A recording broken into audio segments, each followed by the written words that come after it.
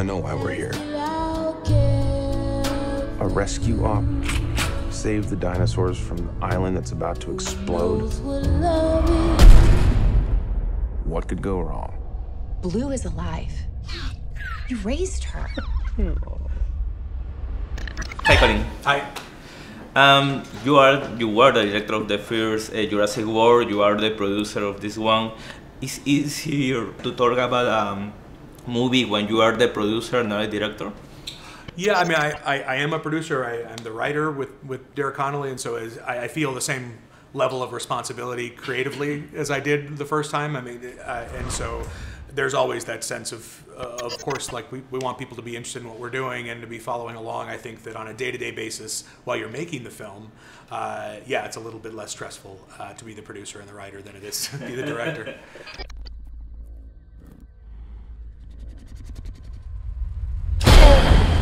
The big surprise of the trailer of Jurassic World: The Fallen Kingdom is that only shows the scenes for the first half of the movie. So how do you decide how much to show, how much to hide of the movie? Well, honestly, I don't get to decide that. And that's ultimately a decision of what marketing needs to do in order to hopefully get people to come see the film. And there's a classic push and pull between directors and marketing as far as how much they're going to show.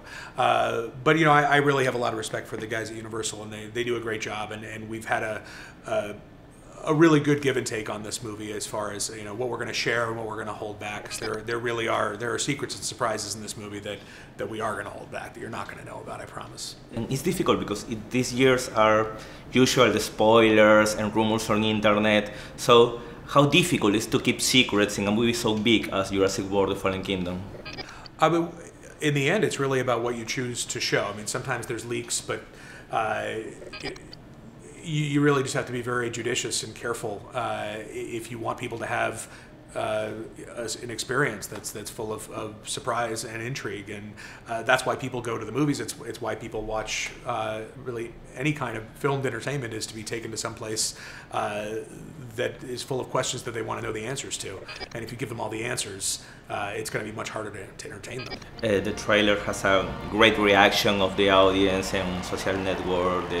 The people are joining the trailer. So, but in your case, what is your favorite part of the trailer? All the people have a favorite part, a favorite moment of the trailer. I mean, personally, my favorite part is when the question of the movie is presented. You know, do these animals have the rights that other animals on the planet have, or do we let them go extinct? While you're seeing, you know, Ian Malcolm is the moral authority, and you know, the little toy in the gift shop revealing itself as a compy. Like, that to me is just the heart of the Jurassic franchise. I love that stuff. You told me for the first Jurassic World that Steven Spielberg was a big figure for you, like a mentor for you. Are you trying to do the same thing with Juan Antonio, trying to help you in this case?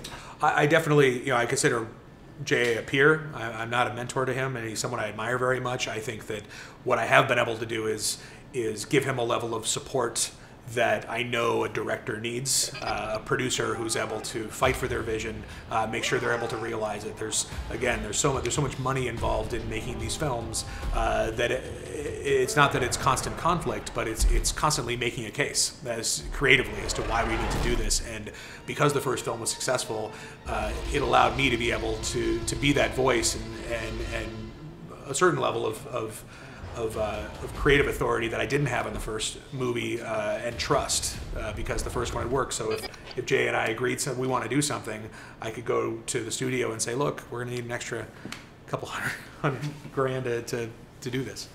And you have a strange year because the bad reception of the Book of Henry and later departing Star Wars. But Jurassic World is like your home. How do you feel in this returning to the franchise? I feel like I'm home. I do. You know, filmmaking is a tough business, and when you put yourself on the line, as a creative person, you're opening yourself up to heartbreak and into some rough moments, but to be able to have something that I care about this much, and to be able to work at a studio, and for a producer who has been so supportive and really allowed me to shape a trilogy of films, and to hire someone like Jay Bayona to work with, I feel so encouraged as a creative person, and it makes me feel good. So it's like a warm fire with like a turtleneck and a little bowl of tomato soup.